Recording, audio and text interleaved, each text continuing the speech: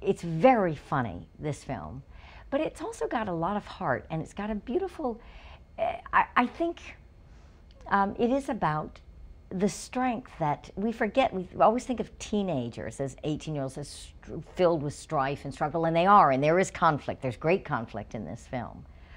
But I think what's refreshing about this is a young girl that really is remarkable.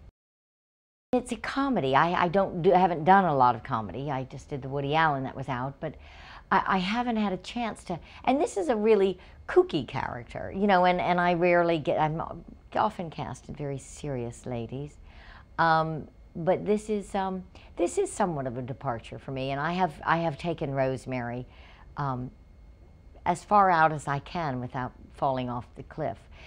But maybe I've fallen off the cliff on a few of these scenes. Poor Will.